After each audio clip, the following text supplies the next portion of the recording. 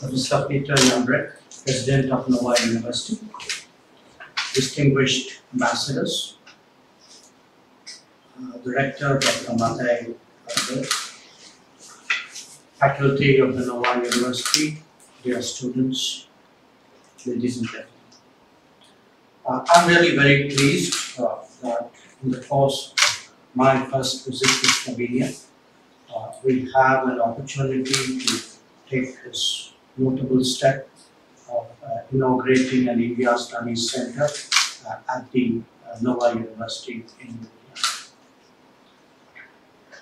We do this at a time when India is entering the 75th year of its independence.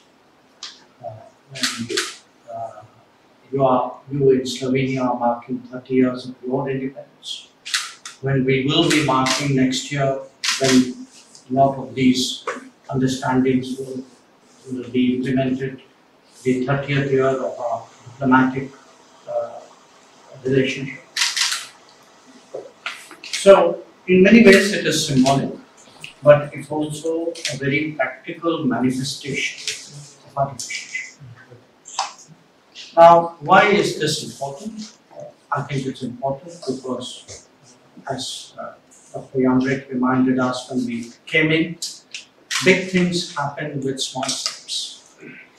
This may be a small step. My visit here, the first by an Indian Foreign Minister, may be a small step. And there will be many other small steps before and after. But cumulatively, what we will do is really create a different relationship, a bigger, more substantive relationship between India and Slovenia.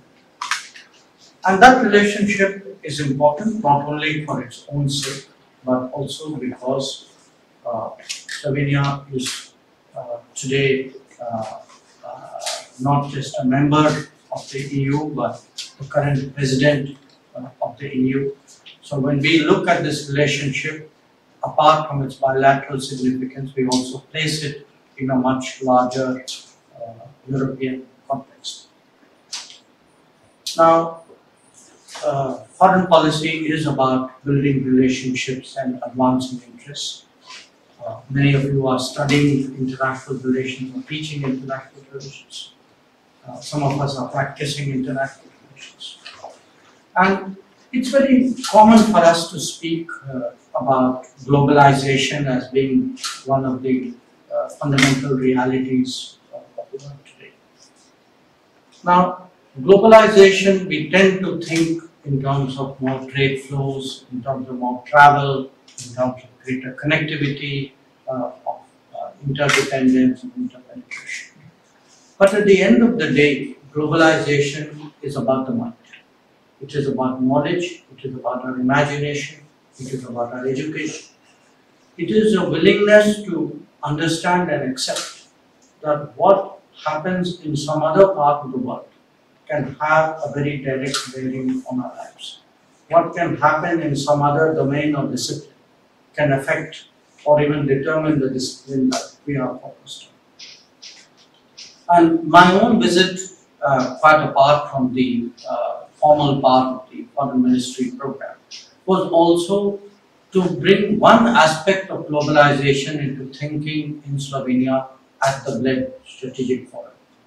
I spoke about developments in the Indo-Pacific and the need for a rule-based order there. And the fact that today in Slovenia people find it necessary, even important, to consider developments in the Indo-Pacific really tells you how far all of us have come in that journey of globalization. So I have expectations of this center. I know it is not easy to make it happen overnight, but I do wish to assure the university that the Indian Council of Cultural Relations, with which we in the Foreign Ministry are so closely associated, we will be very, very supportive of it. We see this as a really a shared enterprise in building our relationship. I'm very confident as time progresses that the goodwill today, the connect today that we are establishing will be reflected in terms of the knowledge of students, the teaching of faculty, the perhaps a better preparation for policymakers who look at India and the Indo-Pacific. So I want to once again really compliment the university, compliment the ambassador and the embassy for this initiative. And I'm truly gratified that this happened during my visit.